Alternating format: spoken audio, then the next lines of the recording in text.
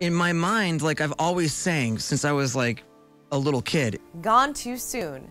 Linkin Park singer Chester Bennington has committed suicide, a Los Angeles County coroner confirms. He was 41 years old. TMZ reports that the singer hanged himself at a home near Los Angeles. His body was discovered Thursday, July 20th, just before 9 a.m.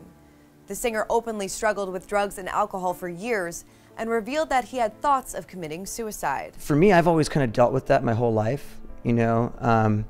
I've always had these kind of depressive side. Bennington was very close with Chris Cornell, who committed suicide by hanging in May. Bennington remembered his friend in a letter writing, "I'd like to think you were saying goodbye in your own way.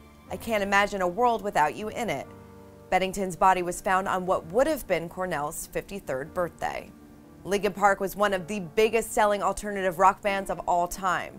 The band won 2 Grammy Awards and had hits like In the End, Numb, and their recent single, Heavy.